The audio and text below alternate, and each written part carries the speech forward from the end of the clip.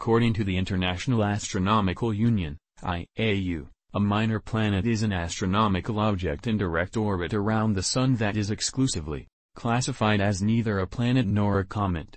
Before 2006, the IAU officially used the term minor planet, but that year's meeting reclassified minor planets and comets into dwarf planets and small solar system bodies, SSSBs. Minor planets include asteroids, near-Earth objects, Mars crossers, main belt asteroids and Jupiter Trojans, as well as distant minor planets, centaurs and trans-Neptunian objects, most of which reside in the Kuiper belt and the scattered disk.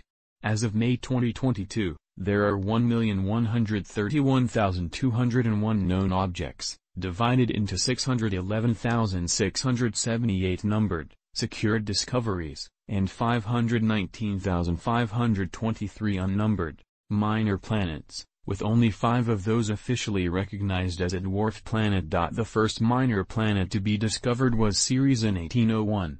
The term minor planet has been used since the 19th century to describe these objects.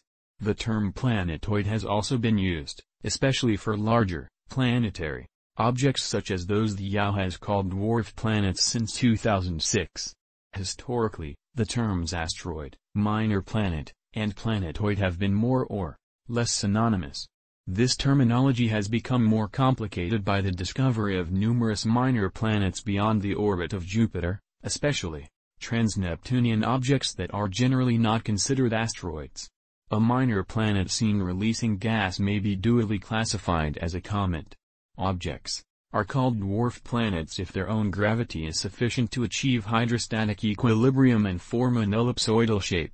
All other minor planets and comets are called small solar system bodies.